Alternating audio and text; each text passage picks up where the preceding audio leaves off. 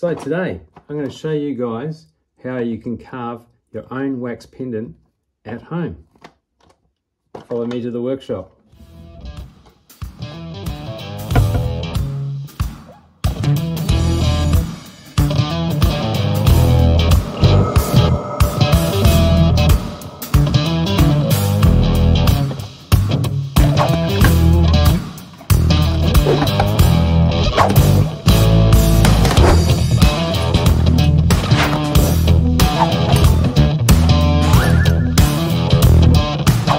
So, can anyone do wax carving? Yes, I'm sure anyone can do wax carving.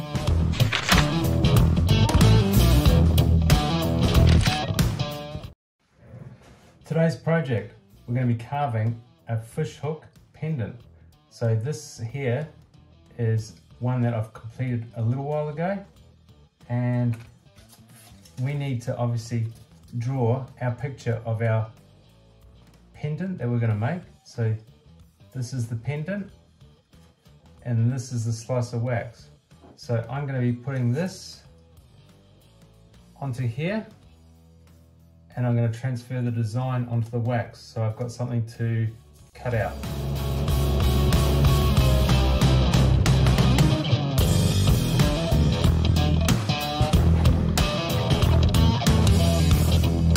Okay, time to take the paper off and see what we've got.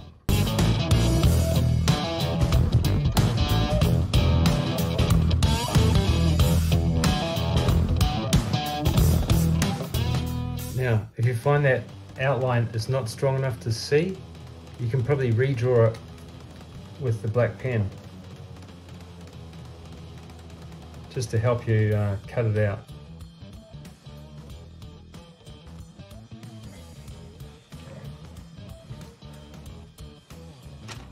First, before cutting this out, I'm going to use some drills. I picked one the right size to fit into this section here.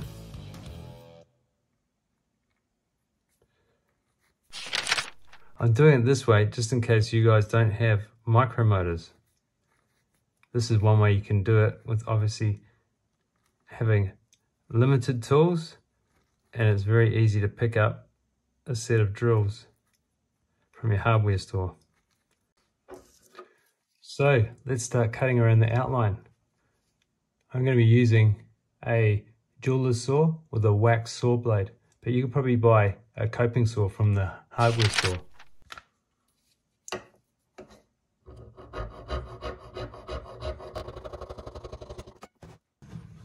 Okay, so we've cut this out. It doesn't have to be too exact to the line, because now we're going to start filing. Know that they ride or die. I keep boys by my side. Know that they ride or die. I keep boys by my side. Day we hustle, but the night we know that they ride or die. I'm a OG boy. Know that they ride or die. I keep boys by my side. Know that they ride or die. I keep boys by my side. So I've got the outline looking pretty good now. I've used the big file, and I've used a couple of little files just to clean in some of this harder to get areas that I can't get with this file. Now, it's a little too thick, so I'm gonna reduce the thickness by just filing it down.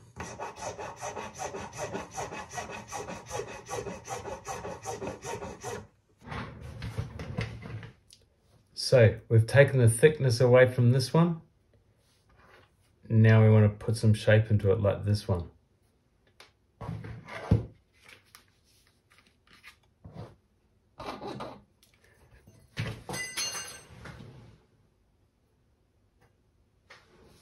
Oops. So what we want to do is basically use the file and put some curves into your pendant design.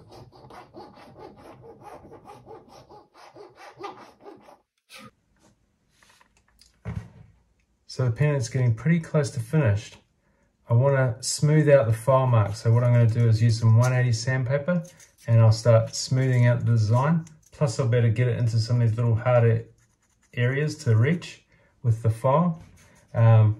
Most of the time I will use one of these, or this one here with the sandpaper to smooth it. But if you're doing this project at home with just limited tools, you can use a bit of sandpaper. I've just folded this in half and I'm just going to do it by hand. My name came up a lot of sounds, more when I was not around. Certain people that I know, they ain't no longer about. My name came up a lot of sounds, more when I was not around.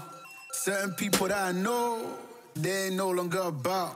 My name came up a lot of sounds, more when I was not around. Certain people that I know. So we're about 90% done on this.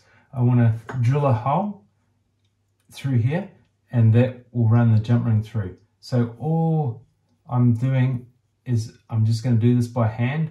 Obviously I can use my little micro motor, but I want to do this by hand because not everyone can afford to purchase a micro motor. So if you're wanting to follow some of these steps and you just got a little simple setup at home, maybe a couple of files, a little saw, this is going to make it easy if I just show you how I do it by hand. So we're just going to use a little drill and then obviously another little drill to open the hole up a bit more, and then you'll be able to run a little jump ring through this once it's obviously all cast.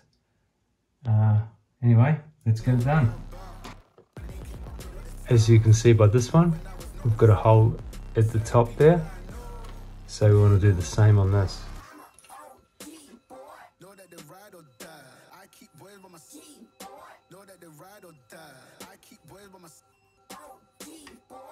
Now I'm going to open it up.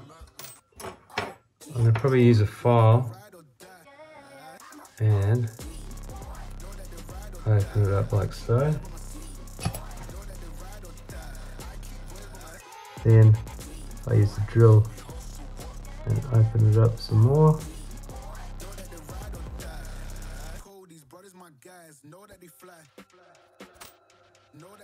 Okay, so we've got a pretty decent hole there. Now what I'm going to do is I'm just going to take more weight off this so it's going to look a little bit nicer. CJ Ike, they ain't no longer about.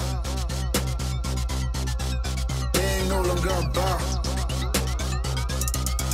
They ain't no longer about. CJ Ike, they ain't no longer about.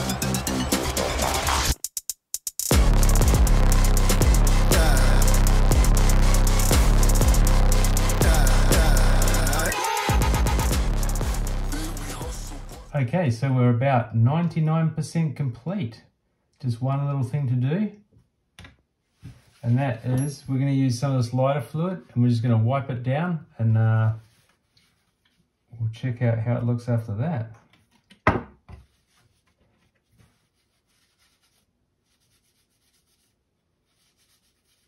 This will help clean off all the little fine dust and give your wax a nice fine shine to it.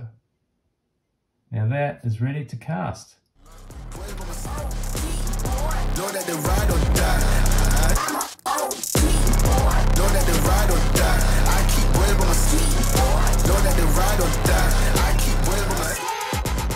Okay, so we have this ready to cast. I just wanted to show you guys how this can be done all by hand without using any micro motors. Obviously if you've got one, use it. That makes life a lot easier, but I just thought I'd show you, obviously instead of having a micro motor we can use drills, we can just use sandpaper and files. So that's the little project that we've done today, and if you guys want to know more, just message me. Obviously you're going to need some of this, so we're going to put some links down below of where you can purchase some of these items if you are interested in doing wax carving. And that's about it for now.